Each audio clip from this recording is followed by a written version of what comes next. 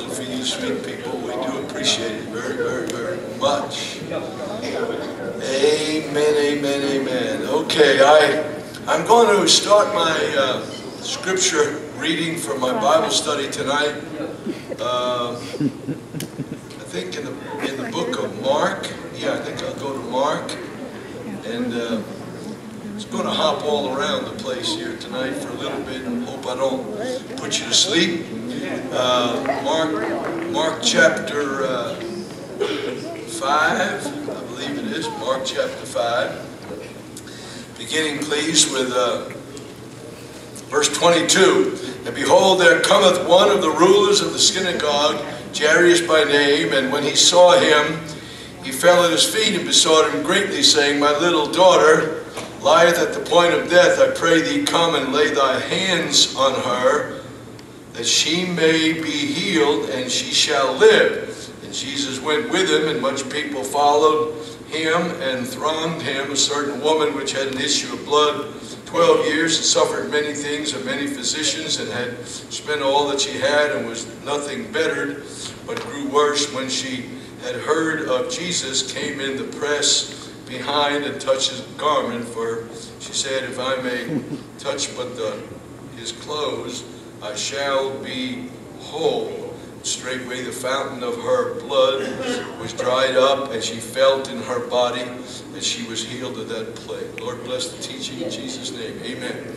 God bless you. You may be seated.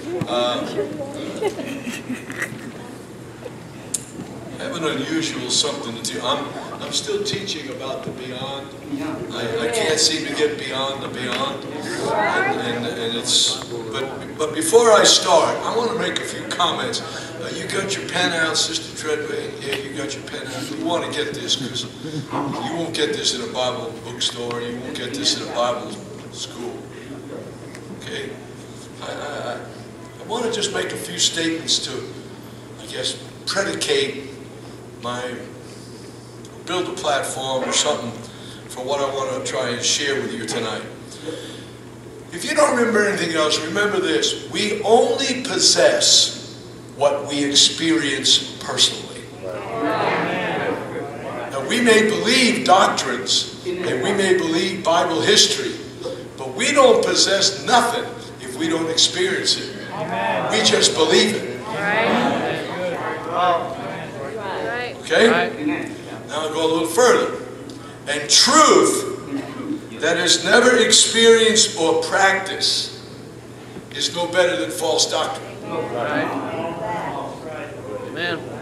It's no better than error. Because if we have truth, but we never practice that truth, and we never experience that truth, we're no better off than people in false doctrine. Okay? You gotta hear me. Human reason is not capable of experiencing divine truth. It can only analyze it and come up with ideas. That's why everything we deal with from God and in God and to God comes through faith. Amen. Not rationale, not reasoning, not factual thinking. Faith. Okay? You got me? Okay, now I'm not going to go any further with that little scenario, but just kind of go where I need to go. In fact, maybe you could help me, Brother Heinold. If you'd go to... No, I'll do it myself. It's okay. I don't mean to hurt your feelings. I'll just do it myself. I'll just do it myself. Okay? I'm still talking about we must believe in the beyond. We must believe that there is a dimension, a level, or a personality that is beyond our disaster at the present time. Is beyond our problem that we're trying to get through at the present time. You have to believe that God who dwells in the beyond and His power that comes out of the beyond is able to fix what is here right now. All right. And that He can change it, and He can alter it, He can correct what's wrong, or can fix what is broken. Okay? Now last week, I Last week I graded myself and it was A+.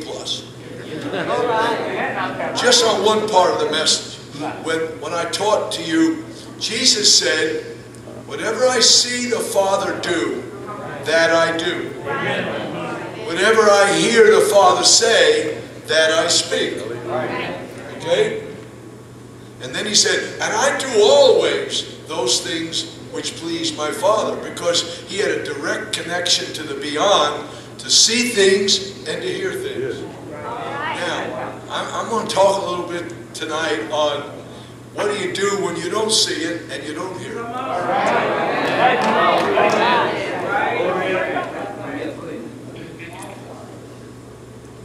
I was praying very sincerely. Yeah, you could get me a scripture. Hebrews 4:15-16. And while I was praying, and as usual, I'm writing notes and thoughts that are popping into my head, my heart. And let me stop there and tell you something else. I don't know whether there's ever been anybody on this planet, now you may think you have, that has ever heard the audible voice of God. Now I've had people that say, and I've thought I've heard, but it's kind of far-fetched. And many times in the scriptures, and the Lord said, you must understand something. God is not talking English. Right. He doesn't talk Spanish. He doesn't talk. He can do that, but that's not his lingo. His lingo is not Hebrew. It's not Syrian. It's not Muslim. His lingo is deity. His language is deity. I am convinced, now you don't have to accept this, I am convinced when Paul was caught up in the third heaven and saw things that were unlawful for him to speak about, that word unlawful is a very, very bad translation for a word. It's almost like it's illegal. No, what he was saying was, I was caught up into another dimension, and the lingo and language of that place I didn't get. Right. And so I couldn't tell you what I heard because they were talking deity. Right. They were talking divine language. You get what I'm trying to tell you? When God gets ready to deal with us, he has to leave divine lingo and condescend to human lingo. Because we don't understand that realm. Because that has a language and an atmosphere all its own. Amen. And so a lot of times when the scripture gives us statements like, well, I heard the Lord, and I heard the angels say, and I heard that, you must understand, that is all anthropomorphic expression. That is the divinity stepping into humanity so humanity can understand what's happening. Anthropomorphic, okay? I mean, go home and look up the dictionary. It's a very simple word. Anthropomorphism is attributing to the divine human aspects that he doesn't have. All right. The eyes of the Lord run to and fro. He ain't got eyes. Right. And I saw the Lord standing. He don't stand. He ain't got feet. Amen. So, well, I saw the Lord sitting. You understand that when Isaiah said, I saw the Lord sitting, he was trying to describe to the best of his lingo what he was seeing, and the only thing he could attribute to the majesty he was watching was seeing a king sitting on a throne. All right. Amen. Good. I don't want to confuse you. You look like you got a question mark for a brain here. Sure. Listen, you have to understand something. God's substance is immaterial. Yes, sir. It is invisible. It has no structure. It has no measurement. He's just spirit. He has no beginning, has no ending. Solomon said the heaven of heavens cannot contain him. So he has no form. He's spirit. Now let's break it down to where we are. It's other than us. Right. And we can't fathom it. Right. It's good. Come on. Good. Anybody besides my wife and I have pets? Please, just put your hands up. Are you as dumb as me? You talk to him?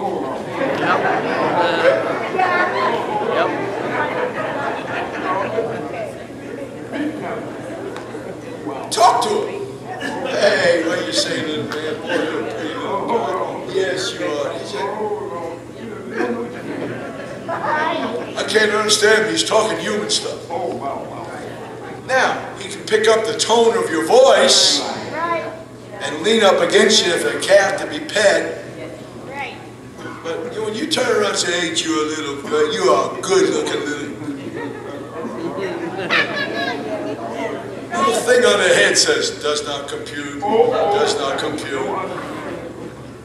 Right? Because you're talking a language and a lingo that's foreign to them. Right? Now, your gesture of petting and playing with them or talking in a tone that they can grasp that you're not mad, they no more understand your language when you say, oh, you're a good little boy. Then when you're a stupid little jerk, they just pick up on the tone. Okay? So now here's deity. He talks deity. He talks otherworldly language that the heavens talk. And then we get up into heaven and we don't understand. Right, because he's got to change lingo. He's got to bring it down to communicate to us. Amen. I hope I didn't throw you a curve just now. Doing good. Listen. When the Lord talks to people, and He does, it's usually spirit to spirit. It's spirit to emotion. It's spirit to thought. Have you ever had a thought or a feeling and you could honestly say, man, I feel like the Lord just told me something. You didn't hear nothing. He got into your communication center because spirit communicates with spirit. And we pick it up, and we understand it, and we respond to it, or we reject it.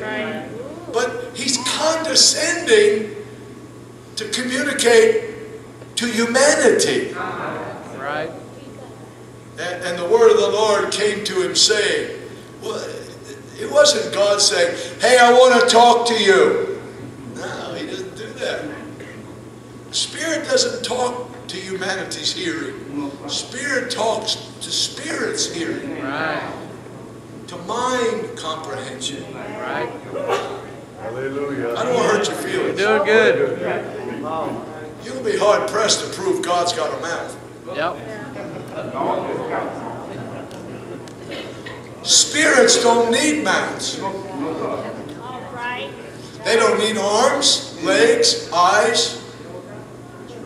They don't eat, they don't drink. Only humans need lungs to breathe with. Spirits don't need lungs. They don't need oxygen. Good, Pastor. It's good. Come on. I'm talking about the beyond. I don't know how many times in my life I prayed and sincerely sought the face of God, whatever that is. He ain't got a face. He's spirit.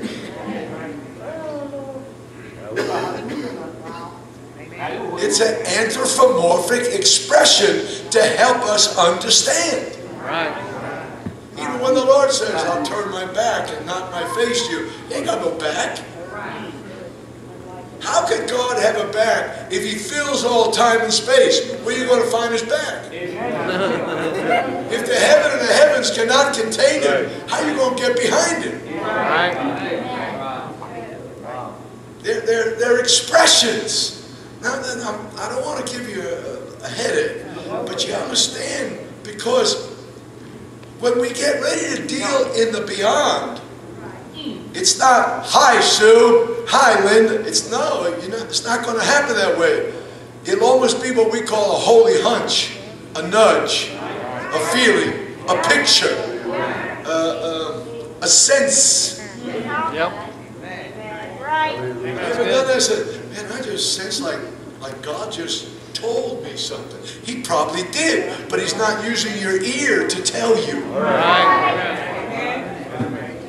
Your ear is used for reason. Yes. The rest of you is used for faith. Amen. Amen. Okay, I'm so. Read for me, Brad, if you would.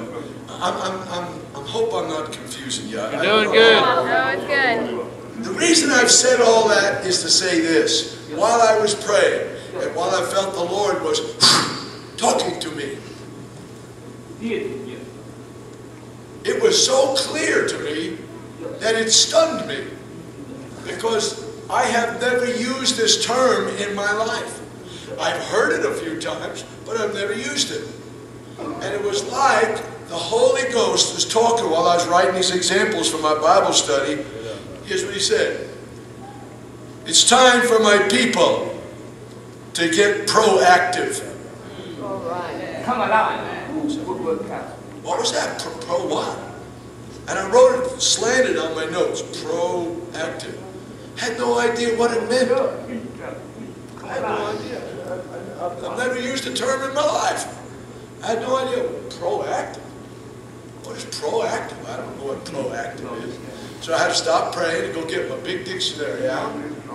And I looked up proactive. Here's what it says. Taking the initiative, the positive action to achieve a desired end.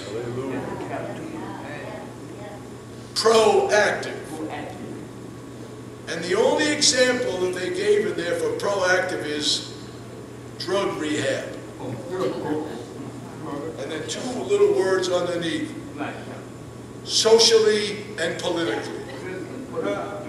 Become proactive. Socially proactive. Right. And so me, I own the dictionary. I can do what I want with it. So I just wrote in there, what about spiritually? All right. I need to contact those authors and find out why they left out spiritual. Right. And that's what God seems to be quickening to me. It's time to stop learning. All And right. it's time to start doing. Now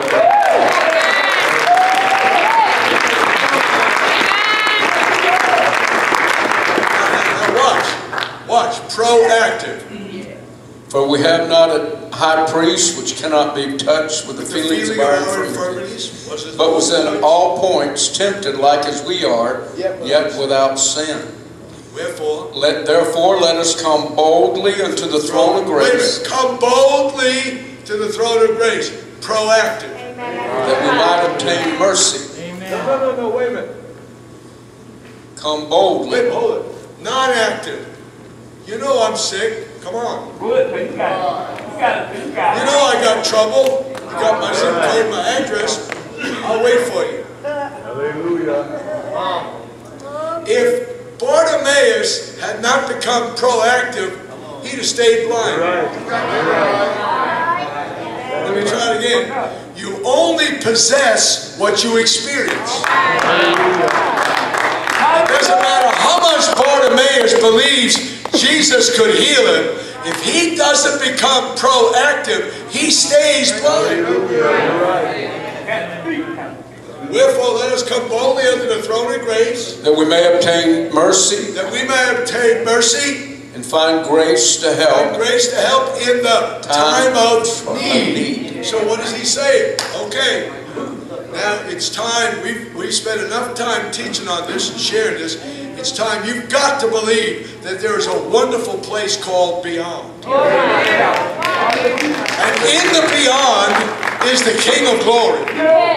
With all resource, all wisdom, all knowledge, all power, who's in love with us, who is able to defeat any devil, cure any disease, heal any broken heart, fix any situation.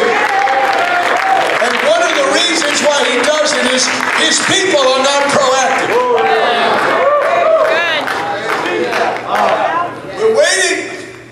We're waiting for the wind to blow.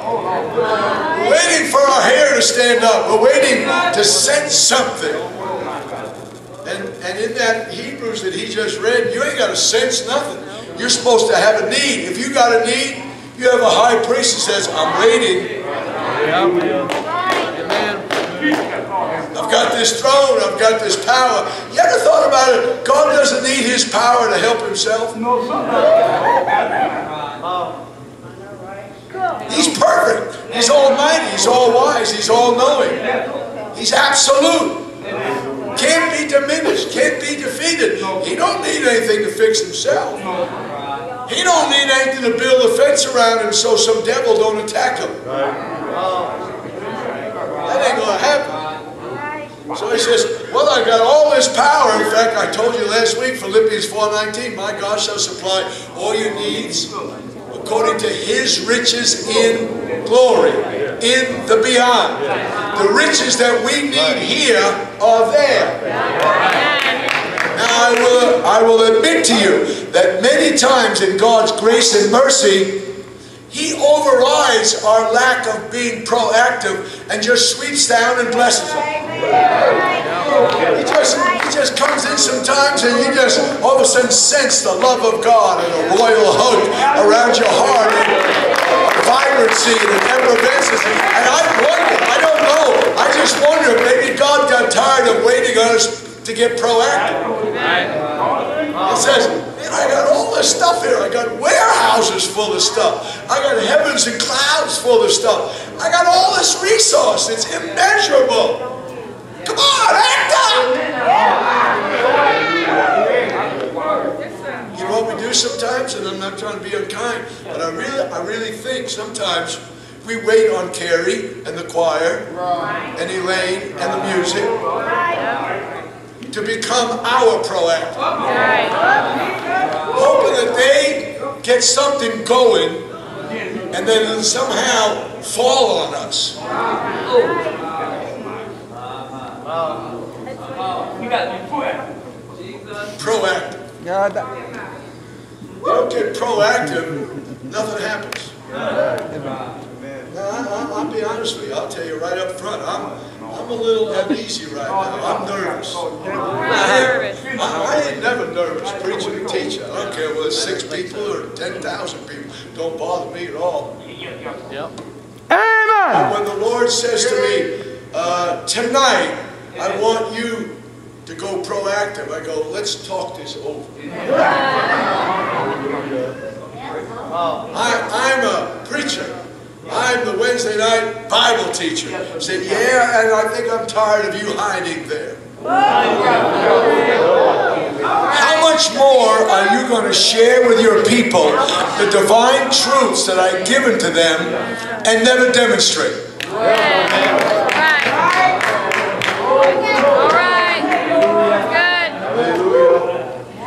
See, now you ain't on the hot seat tonight, I am. The only good thing is, he's also on the hot seat because I'm already telling everybody, I can't fix nobody. Amen. And if it doesn't happen, we got to blame God. Because he's the only one that can fix us. He's the only one that can save us. He's the only one that can deliver us. He's the only one that can turn us around. But I have this feeling from this, hearing this voice, not here. I have this feeling God seems to be saying to me, if you'll go proactive, I will too.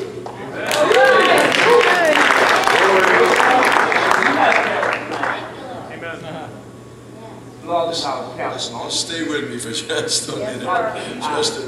I'm nervous. I'm just nervous. I really am. Woo-wee.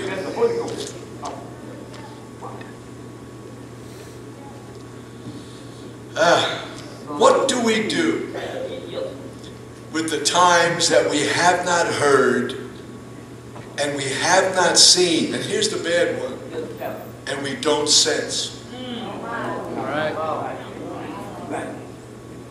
I've told God so many times, it's an old story.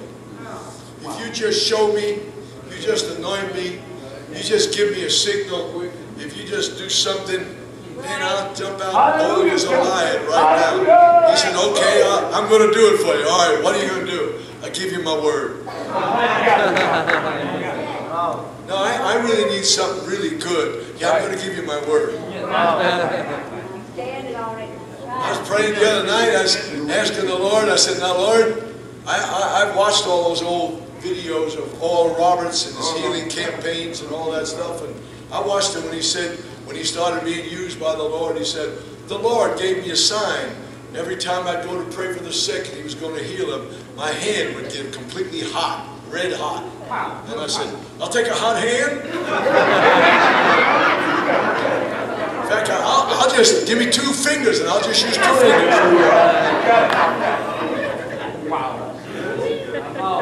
Now you laugh at my expense, that's fine. I ain't no problem with that, I'm just being honest with you.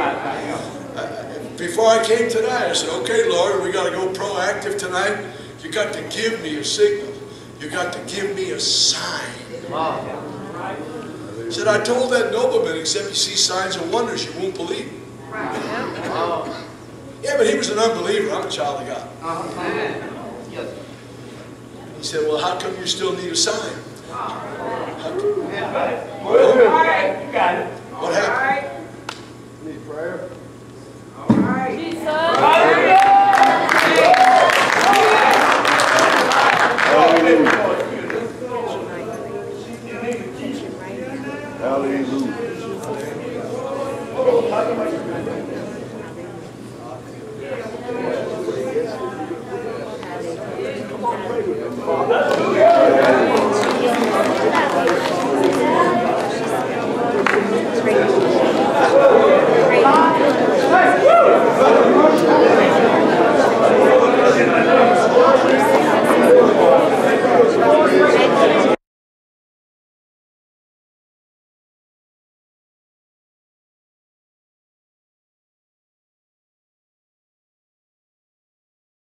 No, not here.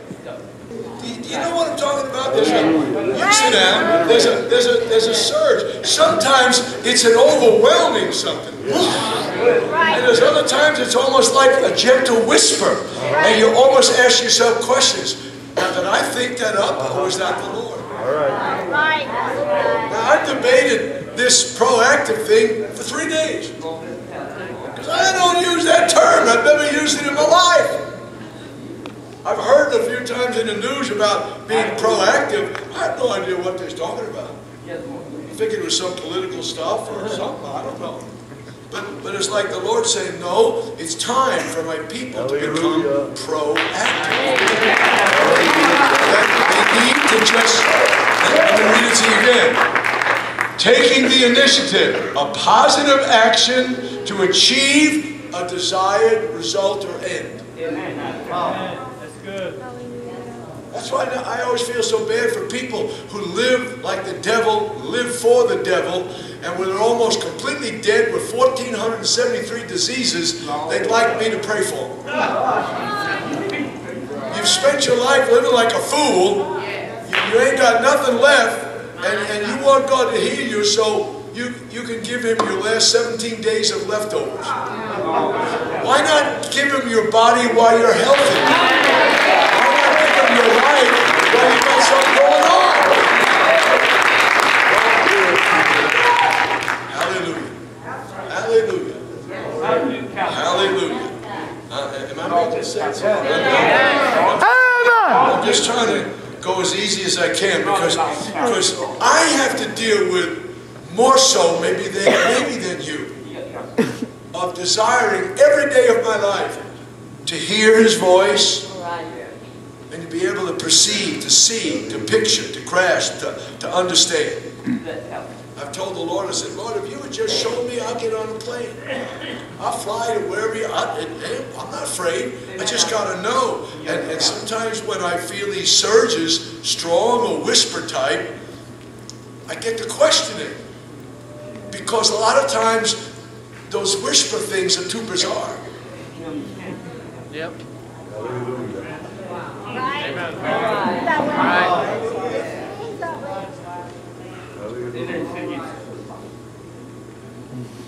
way. Well, I'm just going to spill the beans. All right.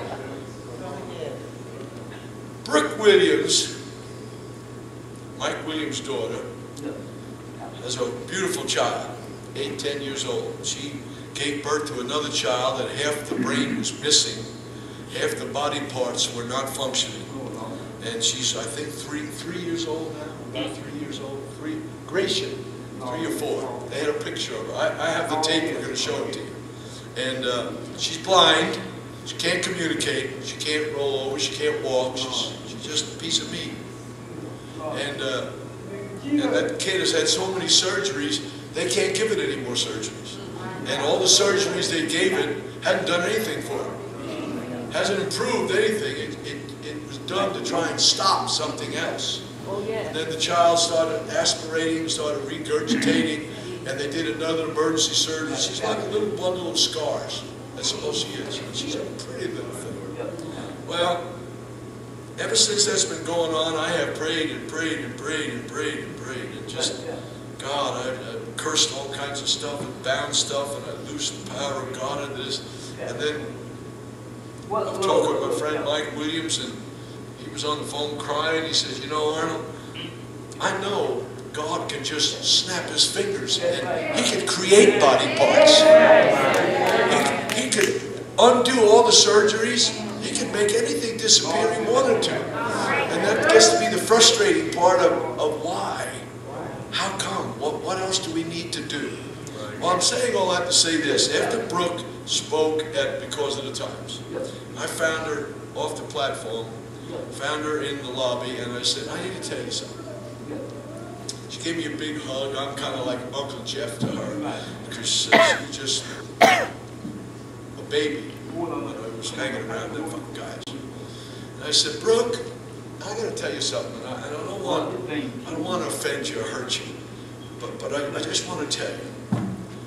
The last few weeks I've been praying for little Gracia, and I've been asking God to just give us a supernatural deliverance. This child has no chance of a medical deliverance, none whatsoever.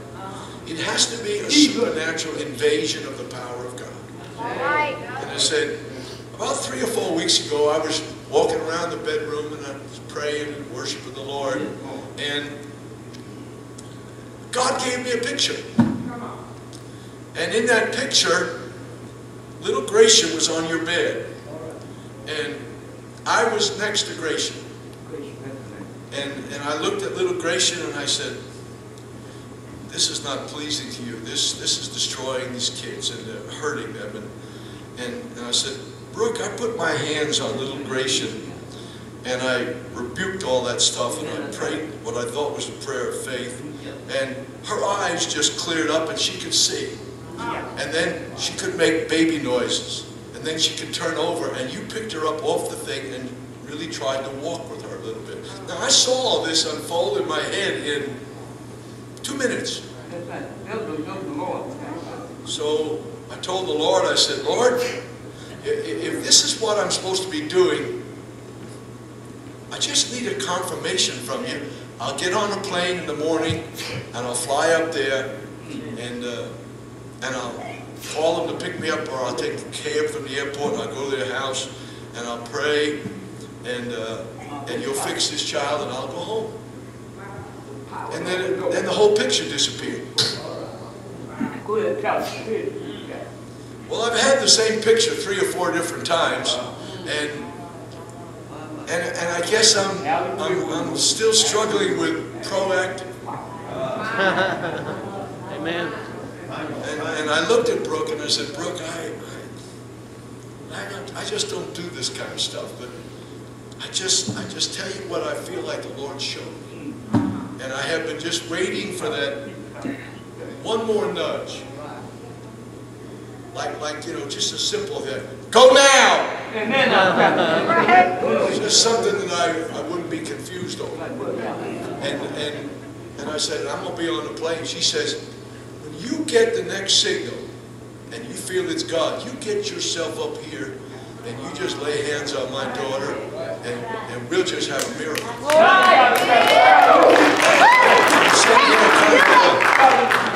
Now here's what happens. Now was that the Lord, or was it that I love them so much that I am coming up with pictures and my imagination and what I really want done? And I keep doing like I've told you for years. And so then when I ask for a renewal and a rehearsal and a replay, an instant replay, nothing. Nothing. Yep. Hallelujah. I understand. Oh yeah, there was one more thing I need to tell you. I'm just talking crazy here. No, that's good. Very good. It's helping. This was the last thing that I had. Bob, in that picture, here's what I had. When I finished praying for that little baby, and man, Brooke and her husband were dancing all over the place, and I just smiled at them. I turned to them and I said, now hear the word of the Lord. Now you got to tell. And they stopped and looked and they said, God said, you are forbidden to tell anybody who prayed for your daughter and mention my name. And if you do, your daughter will lose her healing. Oh my God. That was the Lord. Where did that come from, Marty? It's like, most guys get their picture taken. They go on TV. They start a healing ministry. Over and over and over again, this thing keeps coming to me. If anybody mentions who it was that prayed for him, I'll take the healing away. And you think you got a strange mind. My mind's whacked. I got all kinds of crazy stuff going on in my head all the time. So I'm just saying all that you would pray for me, that I wouldn't be on some hallucination, and I wouldn't be on some crazy self-aggrandizement or some kind of phobia, because the Lord's already told me, he said, nobody's going to mention who prayed. In fact, in my little vision thing that I had, her daddy called, Mike Williams from Apopka, and Brooke was crying. It's like I'm watching a movie. I'm just watching this movie. And Brooke is crying, and Mike is crying, and he goes, what happened? He said, a guy came up, and he flew into the city, and he came over with a taxi cab, and he told me the Lord told him he was going to pray for Gratian, and Gratian was going to be completely turned around and healed. He came in and prayed, said the power of God came down, said Gratian is smiling, she's laughing, she can see, we're pulling her around everywhere, and Brother William said, who? And then she said, the Lord told him that I'm not allowed to mention him lest she lose her healing. Now, I don't know what that's all about. All right. I don't know. You know. Apparently God is saying, I'm going to get the glory. Ain't nobody else going to get the glory. So I've said all that tonight, interrupt my Bible study, to ask this church, when you pray, ask God to help me to know whether I'm hallucinating or whether it's time, when it's time to go, or what. I just don't know. Okay, so I've said all that because last week I said, what I see the Father do, I do. What I hear the Father say, I speak. But there are times when the Father seemingly talks to us and we're not quite sure.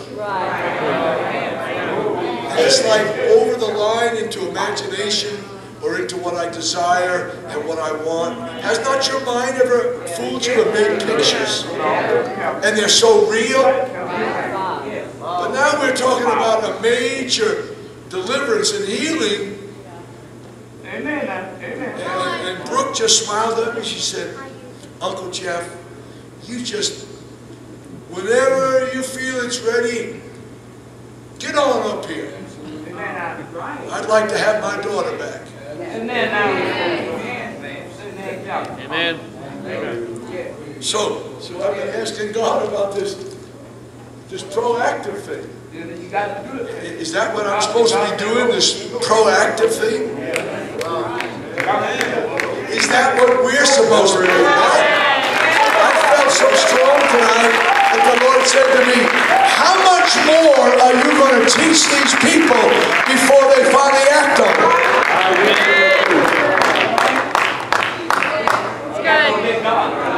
So I'm being a faithful servant. I said, that's right, Lord. These people need to act on what I've been teaching. He said, no, I'm talking about you.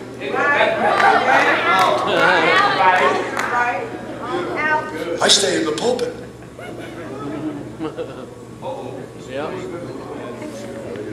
Said like priest, like people. Like shepherd, like sheep. Said if you ain't got enough guts to get out and try it, don't expect your people to have any guts to get out and try it. Good. Well, I hope I didn't miss anything. Nope, good. I'm trying to talk about, I got us way off track here. Okay.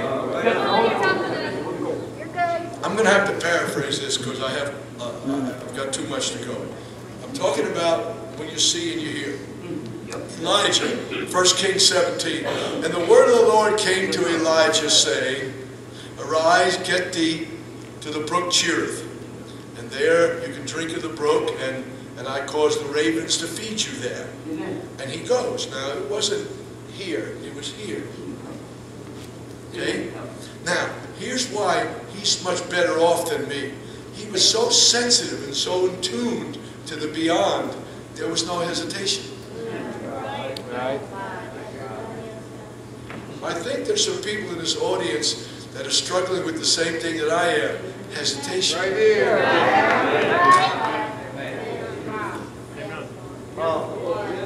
I did it tonight. Light up my hand. I'll even try it if you make this one warm. Right. Right. When old Brandon would pray for people, his whole right arm would get extremely hot. I said, I'll take a signal like that. You can give me a twitch. If my nose starts twitching, I'll start demon chasing. I don't care. Brother Arnold, you're so funny. Okay, fine. What are you waiting on to twitch?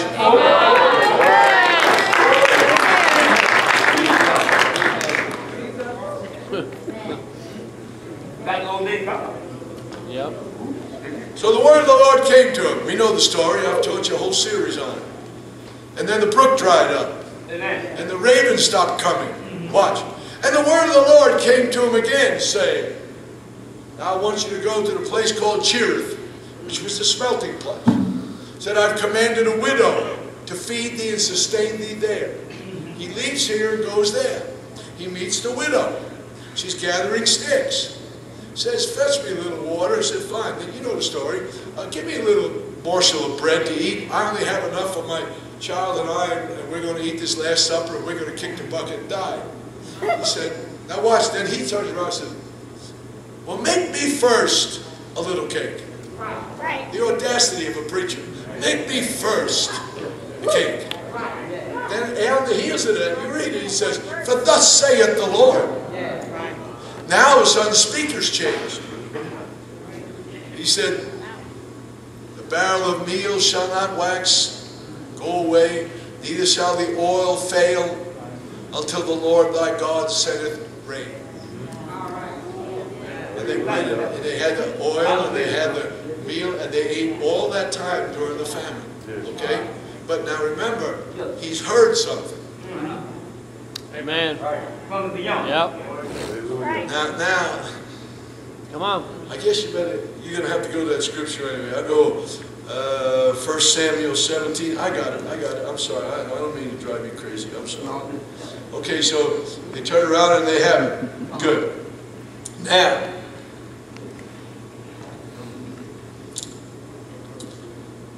verse 17, it came to pass that after these things, that the son of the woman, the mistress, fell sick. His sickness was so sore, there was no breath in it, and it left him. He died. Next verse, he said, have you come to my house to slay my son by recalling my sins? Bad attitude towards God. He don't do stuff like that. And he turned around and watch what Elijah says to her. Give me thy son. See, God would fix our problems, but we won't give them to him. He said, give me what's died on you. And the Bible said that he took the dead child into his bosom, took it upstairs, laid it on his bed. Okay, now here's what I wanted to get to. And he cried, he said, have you brought this evil upon this woman with whom I've come to sojourn? You blessed us. Watch, on the heels of your last miracle, here comes trouble. Yep. Amen. Right. Now here's what I'm trying to get to for tonight. And he hadn't heard anything. And he hadn't seen anything. The great Elijah, who had heard, go to Zarephath, go to Cherith, water, ravens, fine. But now, God puts him into a situation that he's going to have to deal with, and he hasn't heard anything. Right. That's good. And he hasn't seen anything. I'm trying to help somebody right now. Don't think you're a second-rate child of God because you don't always hear things and you don't always see things. Sometimes he's just going to make us act on blind faith. The child dies. He takes the child up in his room. He stretches himself on the child 3 times. Now watch. And here's what I'm trying to get to. And when he hadn't seen and he hadn't heard, he said, I know where to go. I'm going beyond. I'm going to go past when I haven't heard. And I'm going to go past when I don't see. Why? Because the God that helped me before, that lives in the beyond, is too good to turn a deaf ear to me when I've got trouble just because I may not have picked up the signal. I wish you'd be honest with me right now. Lots of us do not try things because we don't see things, we don't hear things, we don't feel things. He didn't see nothing. He didn't hear nothing. It's all, I don't mean to be unkind or disrespectful to the Lord. I'm just using an expression, Lord. It's as if he got sucker punched. Boom. He just finished a miracle. Just had a phenomenal miracle. And all of a sudden, the child dies. And to help it off, the mother blames him. Oh, wow. So he's stuck with a dead kid and a mother that's irate. Now watch. No Jeff Arnold tapes to help him. No Carrie Geiger wonderful choir music program to help him.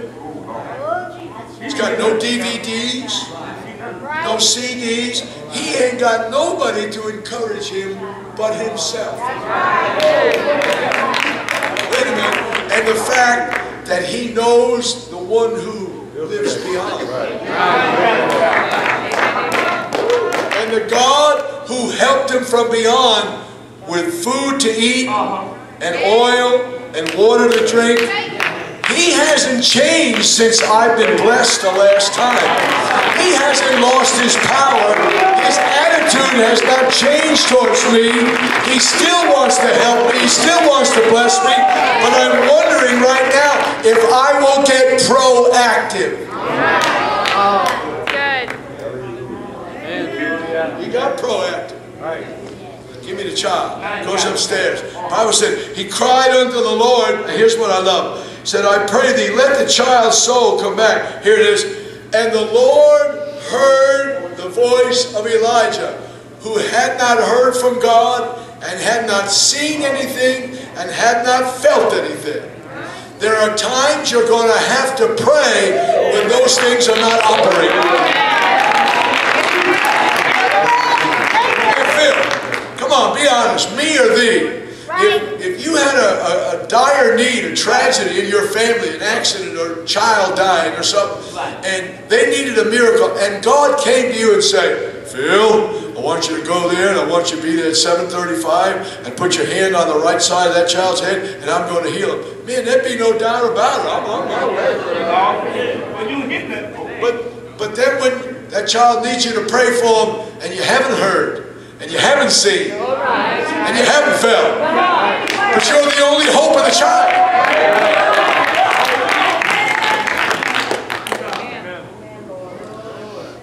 The Holy Ghost.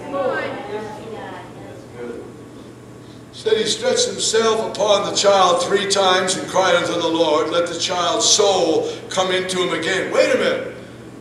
Let the child's soul come into him. Where is the child's soul? Beyond.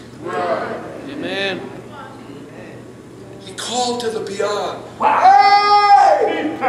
Lord of the beyond! Send the kid's soul back! And the Lord of the beyond said, okay.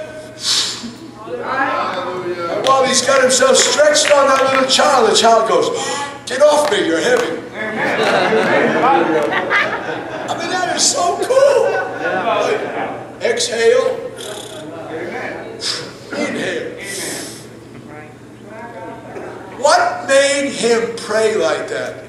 Because of the past experiences he had with the truth. Let me try it again. You only possess what you experience. Let me just say something else to you, okay, just for a second. The Lord gave this to me while I was praying about all this other stuff. And it was so mind-boggling. Let me see if I can find it, because I wrote it down here on this piece of paper. Oh, information needs a demonstration to experience transformation. If we're not careful, we're just happy to have information. I believe in Jesus' name baptism. I believe in the Holy Ghost talking in tongues. I believe in one God. I believe in the holy living. I believe in this. I believe in paying tithes. I believe in going to church. Fine. What have you experienced from Him that gives you confidence? Amen. Because you only possess what you've experienced. And God wants to give us as a church family a bunch of experiences real quick. But we've got to turn around and decide, well, do we want them or not? Come on. Amen. Are we willing to look bad to look good? Amen. Are we willing to step out? Remember, the Jordan River didn't roll back until the priest's feet touched the water. Linda, me, I'm the priest, and I get ready to go in. Before my feet hits the water, dry. I want it dry. And all they had was, they didn't see anything, they didn't hear anything from God, they heard from God's man, Moses. Moses said, the Lord told me you guys step into the river and He's going to depart it. Somebody's going to get the I just feel right now, I ain't stepping out of that stuff that stupid Arnold talks about. They did for Moses. And they had to get their feet wet before everybody else enjoyed the dry land. And the Bible says they went in and Jordan was overflowing its banks. And I don't know how far whether they walked up to their ankles or what, but they walked out in that water. Now watch. Every time it sloshed, hell laughed. Slosh, slosh. What are you doing believing a stupid preacher? Slosh, slosh. Remember, the guy's an ex-murderer. Slosh, slosh. You know, he came telling you this crazy story. He was talking to a bush. Are you nuts? Slosh, slosh. And when they stood in the river with feet and ankles wet, Then God started doing a miracle almost 19 miles north of them, up by the city of Adam. See, you got to understand something. When you step out in obedience, compliance, and faith, you may not have the miracle happening right there, but it's starting someplace else.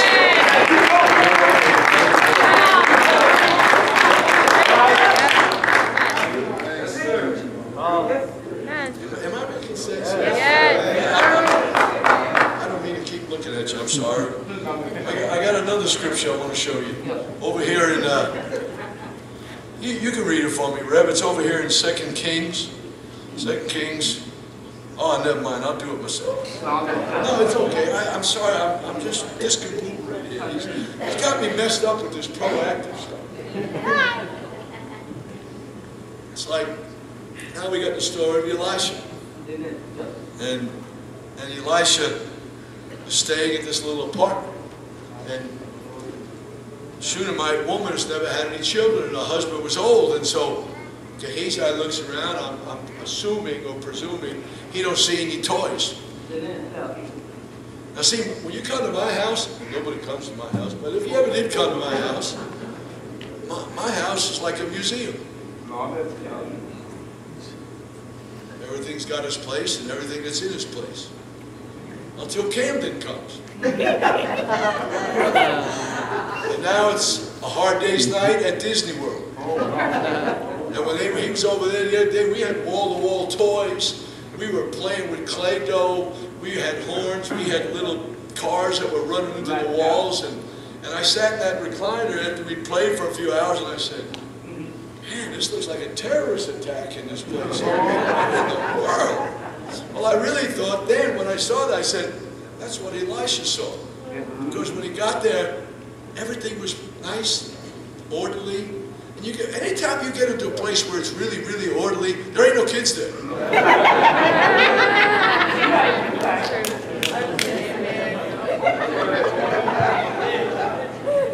You're not going to give a child a toy and he'll say, I'll just sit here and play with it. That ain't going to happen, pal. It's like an on-the-job massacre. They're all over the place. And another thing, when you have the kids around, their interest lasts about 4 minutes. And after they finish that $65 toy, you know what got me? We got these beautiful electric toys with things and stuff that they play for. He takes it out of the box. You ready? He plays with the box. A cardboard box! And I'm looking at them and I said, we should have given him an empty box. And I remember, wait a minute, when I was a kid in New York and the neighbors used to get a washing machine or a refrigerator, I didn't care about the football and the gloves and the roller skates. We spent days rolling up and down in that stupid cardboard box and wrecked the thing. Come out of there, man, dirty as can be. Said, now that's a toy. Is that crazy? Well, so there's no toys around there, and Gehazi says, they ain't got no children, and her husband's old. So Elisha prophesies, says about this time next year, you'll embrace your child. Don't lie to me. He said, no, the Lord's going to give you a child. He's pleased with your kindness to me and give me this apartment to live in. He's going to bless you with a child. Next year she has a child. So fine, they're happy. They're all happy. And then all of a sudden the Bible says that the child's out with his daddy. He says, my head. Maybe he had a heat stroke. Maybe he had a blood vessel or something. I don't know. Something happened to him. And he sent him back to his mom. And the baby sat on and died. Died. And once again, you know, it's funny how the Bible is so true about us. Once again, she attacks the preacher. It's standard operating procedure. Elijah gets damned. Elisha gets damned. Moses got damned. Jeremiah got damned by all the wonderful believing people of God. Anytime a little hell breaks loose, you got to damn the preacher. And it hasn't changed yet. It's just the way it is. It just happens. Why? Because when people are hurt, they don't mean to. They just lash out. They just need to. That happens. Well, she turns around and she puts the baby up in a little apartment that they built for him. Okay? And you know the story. She runs up and says, oh, there's that Shunammite woman. And she comes up and says, everything well with your husband? Yeah. I said, everything well at the house? Yeah. Everything well with the kid? What's this? Liar, liar, pants on fire. Oh. Everything well with the child? It is well. What? Oh my God. Child's dead. Oh my Lord. Apparently the Shunammite woman had a lot more faith than us because she thought the child being dead was temporary. Because she was saying, oh, the God from beyond who gave me the baby, that same God can come back here and raise my baby back up again. You and I have enough experiences under our belt that it ought to be easy for us to believe God for the supernatural when dumb stuff happens. So now here's what I'm trying to get to. My Bible study. I know I'm wandering everywhere. Please forgive me. So she says, yeah, all is well. And then the Bible says she lunges at Elisha's feet and hugs his ankles and his feet. And Gehazi comes to throw her away because he's spiritual as a dead frog anyway. And he's going to show what a hypocrite he is pretty soon when he plays around with that other guy getting that money. And when he does, Elisha says, let the woman alone. She's tormented. She's hurting. Her spirit's broken. Now watch. For something has happened and I don't know it because the Lord hid it from me. I'm not going any further. You got to get this. There are times when we're asking for divine direction, illumination, pictures, words, and God in His wisdom and knowledge turns around and said, no pictures today, no recordings today, trust me. Right. Now, Linda, I barely see you underneath that sombrero you're wearing there, girl. You get it? He said, he turns around and says, and the Lord hid it from me. Right. So what is he saying? On the heels of a wonderful miracle from beyond, God puts a tragedy into that life. He's going to get blamed for it. And then God turns around and says, and I'm going to let it happen, O great prophet of God, and I'm not going to show you that it happened. Back to Jesus. What I see the Father do, I do. What I hear the Father say, I speak. But it doesn't always happen like that. There are times when God will allow something to happen in my life and your life, and He keeps it hidden from us. It just shows up one day, and we feel like we've been sucker punched. What in the world is going on? Well, you showed me this, and you showed me that, and you told me this, and you told me that. Yeah, there's sometimes I'm not going to tell you. I want to see how you're going to deal with it. Amen. You're not careful, you blame the preacher. You're not careful, you get mad at the church. I was talking to a fella today that prayed for me over the phone. Didn't work at that moment. But I'm in the process of amending. And he said, well, we're going to pray God, give you a miracle or healing. I said, let's vote for the miracle. Because a miracle is instantaneous. I said, I've had a year of this blindness. I'm tired of it. Just, you know, let's just get the miracle and we'll be finished with it, okay? Well, he had just been in a crusade. He prayed for 10 blind people and all 10 of them saw. So I got the phone up. I said, all right, baby, lay it on me right now. He makes me repent. He makes me do everything so there's no sin in my life. He said, okay, now by the authority of the Word of God, I'm waiting to feel. Woo! Praise and praise and praise. And he goes, how do you do it? I said, can't see nothing. But I ended it with, at this moment. And when I in my phone call, I said, as soon as it clears up, I'll call you. So, you know, as much as I want the miracle, the healing will work. It just takes a little longer, that's all. But I don't believe there's any prayers that are wasted. I don't believe God rejects our prayers if our motives are right. He may put them on hold.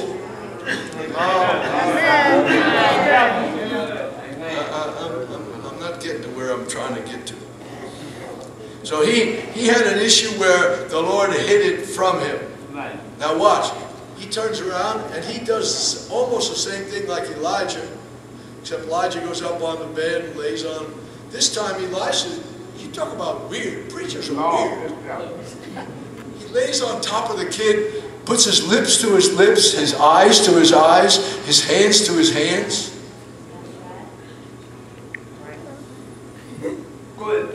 And starts praying. Lord, let the child's spirit return unto him. From where? Beyond. You know where the spirit is. Send it on back here.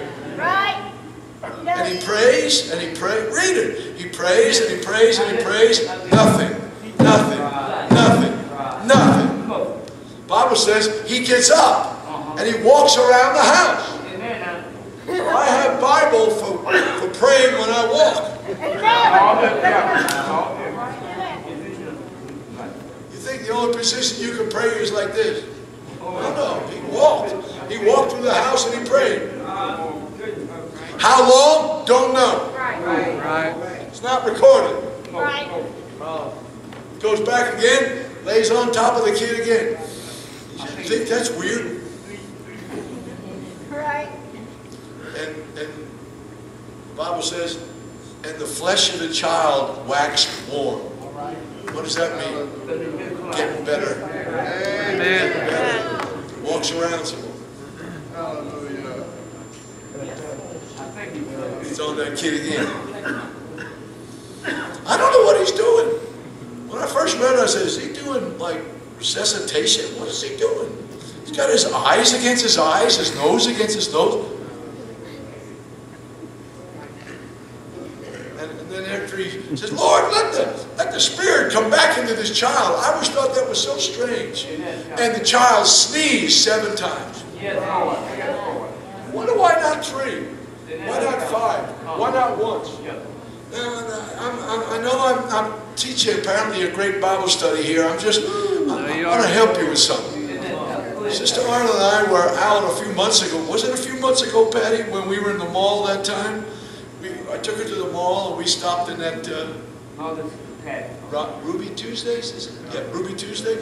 And I can't hardly see. I'm walking in that thing and I sit down at the seat and trying to look at, and we've got the window looking out the mall. And I mean, my vision is so bad, I can't even see across the hall of the mall. I just keep looking, I'm going, oh babe, this is one of these days I just can't see. And I'm looking there, I don't know whether she prayed, I don't know what happened. All of a sudden I got a tickle in my nose. Woo! I sneezed so hard I almost knocked my shoes off. I mean, I sneezed like 3 or 4 times. Wow! I grabbed that napkin. Wow! I said, whoa! Wow! I mean, I woke up the dead, man. It was just like, wow! I said, whoa! When I looked, I could see clear.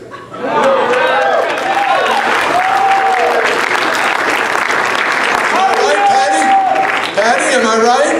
I could see. I turned around and said, Patty, I can see. She said, what do you mean? I said, somebody's turned the lights on. I can see everybody walking in the mall. I can see here all the black and white spots are gone. All the snow is gone. I said, wow. I said, thank you, Jesus. In about 15 minutes, somebody took the light switch and went click, click, click, click, click. Oh my God. And I was back to not being able to see again. So I finally come up, what happened was, I should have sneezed 3 more times.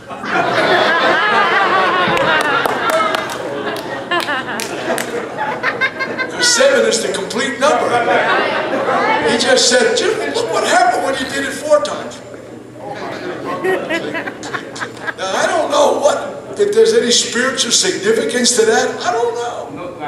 But this thing is amazing to me that the Lord hid it from him. There'll be times when God is going to hide stuff from you, and He's not going to let you see, and He's not going to let you hear, but He is going to let you believe. And that is the battle about going proactive. Because you don't hear anything, you don't see anything, you don't feel anything, but you know. You know that God is a healer, and you know that God is a deliverer, and you know that God is a prayer answering God, and you know that He lives in the beyond, and He can bring that power into our problem. I got 5 minutes. I'm so sorry. I didn't get where I really wanted to go. You have to understand something. The Lord heard him. The Lord helped. The Lord raised a child. Why? Because he prayed by faith and desperation to bring God's power from beyond to the problem. He that cometh to God must believe that God is, and God is a rewarder of them that diligently seek Him. Now, let me go one more thing and I'm stopping. Just, now watch. Now here. Have I handled that all right? You got me? There's times when you don't see and you don't hear and you don't feel. But you believe anyway. Why? Because of the past record of how many times God has been faithful and good and generous, and He hasn't changed just because we have a problem. Let me just hit this last thing here and then I'll stop. You're such a wonderful audience. Now watch. Here. Now we go back to the other one. What happens when you hear? According to 1 Kings 18:1, and the word of the Lord came to Elijah, saying, go show yourself to Ahab, and I will send rain. Wow! I'm on my way right now. I got a direct word from God. You know, when I finish talking to him, we're going to have a thunderstorm, a tsunami. It's going to be unbelievable. He goes, turns around and shows himself to Ahab. No rain. Now, wait a minute. What I see the Father do, I do. What I hear the Father say, I say. Now I got different times when I have no word and I have no direction and God hides things from me. And I've got to stay faithful and I've got to release my faith anyway. But now, what do you do with this criteria? When the Lord gives you a divine word and then doesn't keep it. Right. Oh, let me finish. In the time frame you thought you should.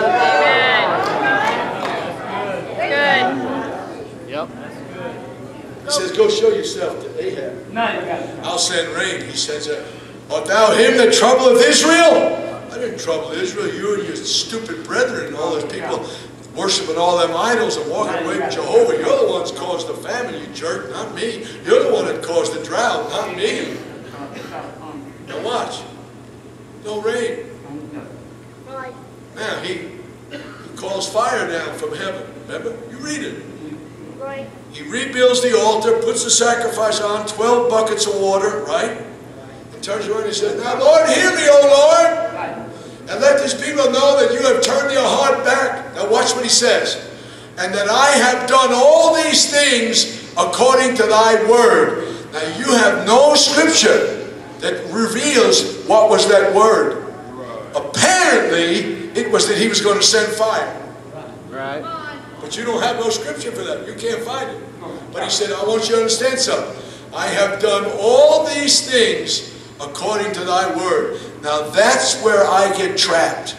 Because David said, Lord, keep me back from presumptuous sins. And many times when I try to pray for people or go to people, I beat myself up almost sometimes saying, Lord, I don't want to presume on you because I have these people, you know, God heal you, everything's done, God heal. Well, yeah. It's hard for me to say that if I don't have a word from the Lord. And yet, he says, keep me from presumptuous sins. That's what's kept me off the plane going to Brook. Am I imagining things? Am I presuming things? I have to fight my way through it. I have nobody to help me. Nobody.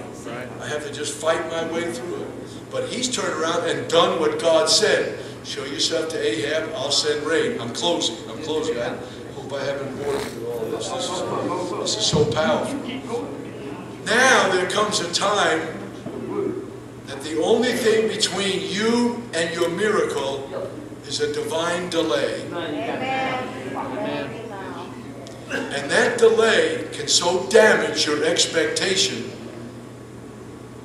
So show yourself to Ahab, I'll send rain. I showed myself to Ahab, there ain't no rain. Why? Here's why. I've told you this before. You need to hear it again.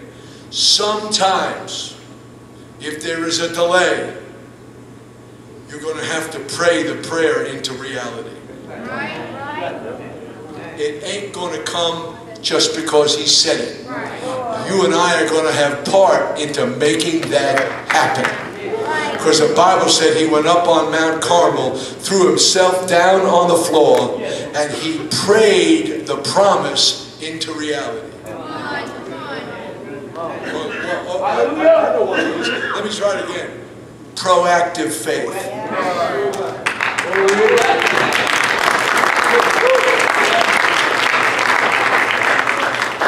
Elijah had to overcome the delay. Watch this. He had to overcome his own discouragement. He had to overcome possibly his own sense of failure or defeat. Why? Because he's praying and all he's dealing with is cloudless skies. And he sends that servant, go look towards the sea. Is there anything? Boy, you talk about trying to have faith when you got some fellow believer. There's nothing. Go again. There's nothing. Go again 7 times. There's nothing. There's nothing. There's nothing. There's nothing. There's a cloud the size of a man's hand. Now watch. He said, there's the cloud the size of a man's hand. It's way off. It was enough for Elijah. He says, that's enough. Go tell Ahab, get in your chariot and beat the hoof, baby, so the rain doesn't slow you down. What rain? The fulfillment of the promise that God gave me. I had to pray it into reality, but it's coming right now. That hand cloud is going to become a massive rainstorm.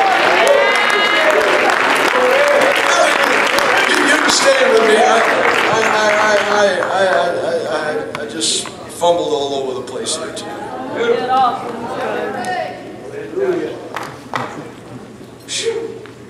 You know how hard it is to keep praying when the only other voice with you on the mountain is one that discourages you? Yes. Oh, look, what do you got? There's nothing. There's some people in this church love to tell you there's nothing. They feel that's their ministry. I'm here to make sure you don't get outlandish with your faith. But sometimes, you've heard me preach on this lots of times, sometimes you have to go again until your nothing becomes something. And that battle was won by him alone. He had nobody to encourage him.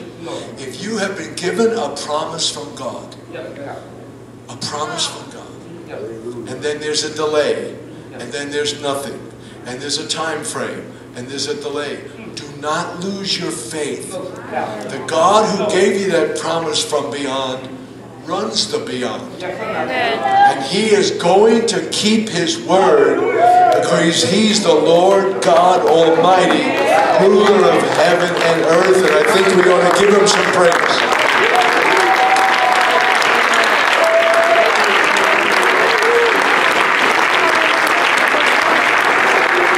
Okay, I'm stopping my Bible study, and now I'm going proactive. I need anybody in the house that you're sick of something, or you've got pain in your body, or there's a situation that you believe that God is kind enough and more powerful enough that he can fix it for you in a moment. Now let me just tell you this real quick. You go to get prayed for, and you come down here, and you've got a pain in your leg or in your back, listen carefully, and you want the pain to disappear, I'm going to mess you up if I pray for your back.